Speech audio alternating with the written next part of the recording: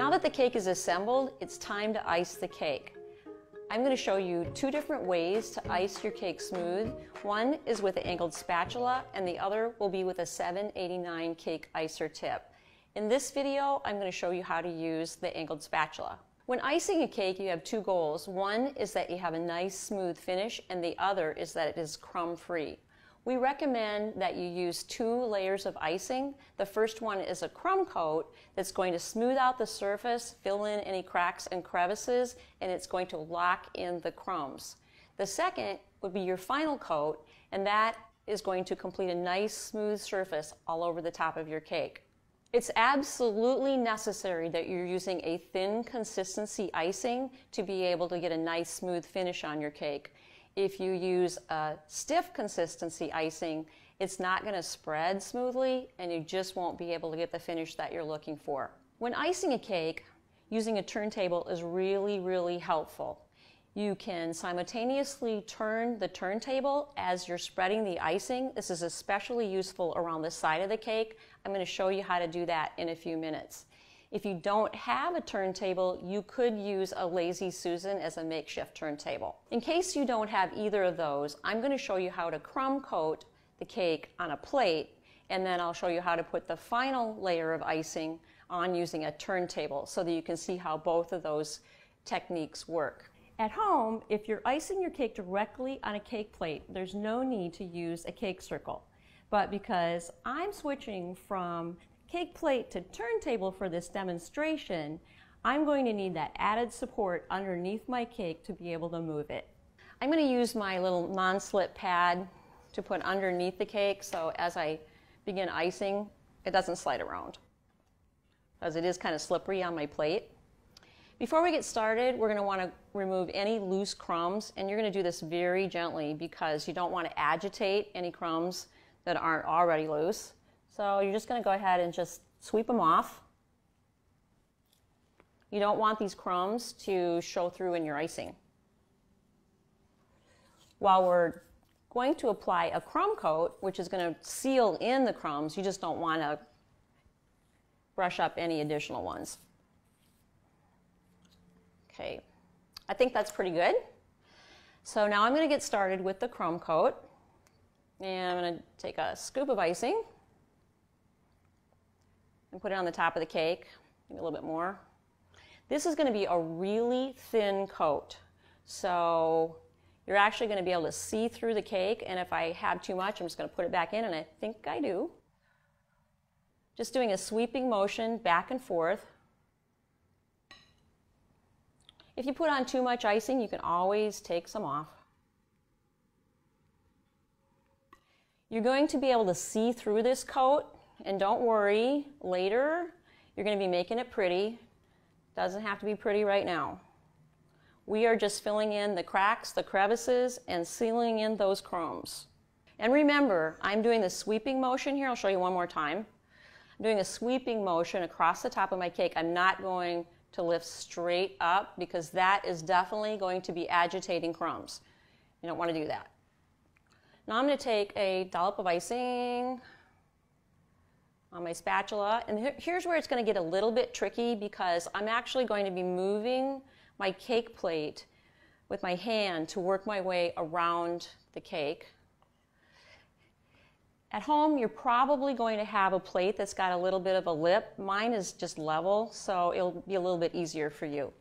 So I'm going to go ahead and start smoothing the icing across on the side, just in a back and forth motion. So as a beginner and as you're working through this process, you might want to use a little bit less icing because seriously, this is a very thin coat.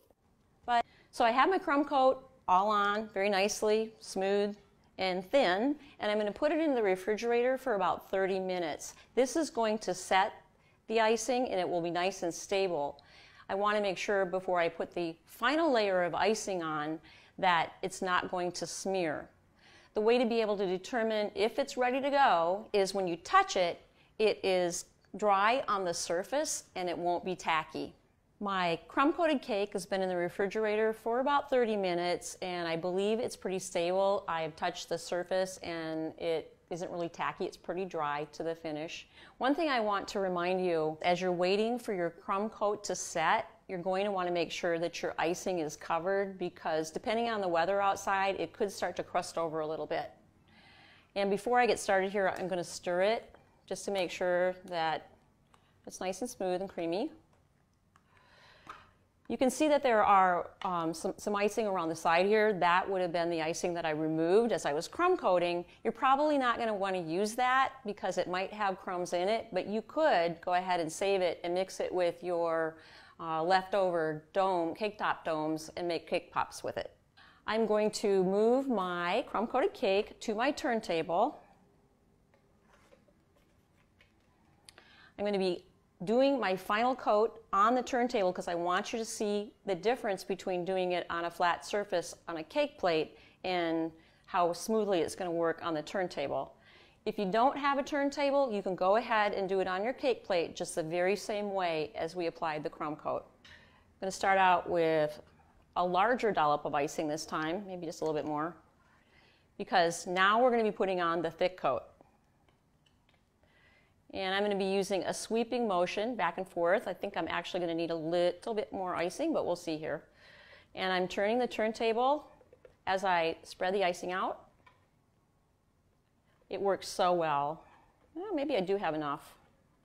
When you're icing the cake, you want to make sure there's always a layer of icing between your spatula and the cake, and make sure to remember, never pull straight up. Always that sweeping motion. I'm going to go ahead and start putting the icing on the side of my cake.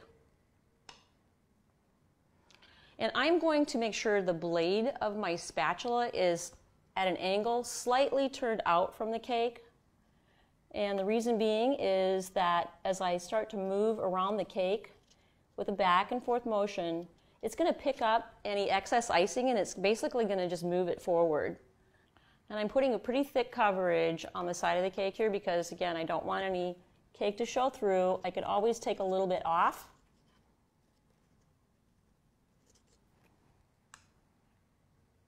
And as you can see, I'm actually turning the turntable as I apply the icing, which is so great. And I'm going to show you one more thing here in a minute as I put the final spin on the turntable to smooth it all out. You're going to love that because you're going to see how it works.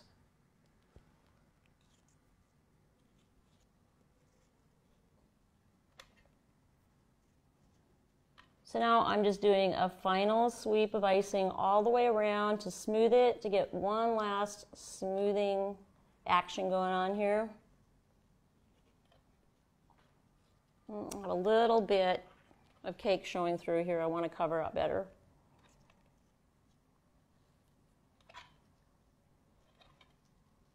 Just holding the spatula pretty much straight up and down and letting the turntable do the work for me. That's what I was talking about a little earlier that I just think is so cool. I'm done with the sides and I think it looks pretty smooth. Just remember, it takes a lot of practice, but eventually you're going to be able to do it just like this. Now you see the rough edge around the top? I'm just going to go ahead and smooth those in to create a nice flat surface on the top. Just swipe the edges inward, and if you have any excess, you can just go ahead and take it off in your bowl. I'm just going to turn the turntable, and again I have my spatula at an angle here, and I'm just smoothing out the top, and I'm just going to sweep it off the side like that. If you're using a cake circle that's actually larger than the cake like this one, and if there's any buttercream that has built up around the side, all you have to do is you can clean it up really easily with your spatula. Just wipe it off on a paper towel and just clean it up really easily. Just make sure when you're doing this you don't get your spatula too close to the actual cake because you might dent the side of the cake and you don't want to do that. So that's how you ice a cake with an angled spatula. This spatula is so useful because the handle is angled away from the blade and it helps keep your fingers out of the icing. Practice makes perfect, so don't get discouraged. Just keep on trying. Keep watching our videos because we're going to show you some techniques that will work with your imperfections, like spatula icing and painting techniques. If you find yourself struggling using the angled spatula technique, you're going to want to try using the 789 cake icer tip method. It's really great for beginners.